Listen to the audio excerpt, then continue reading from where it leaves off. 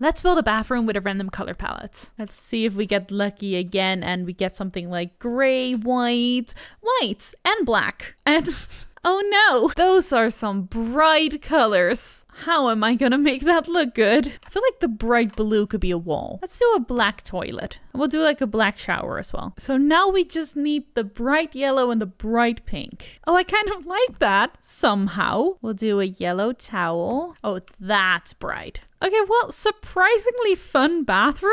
I am not sure why I don't hate it. I feel like I should.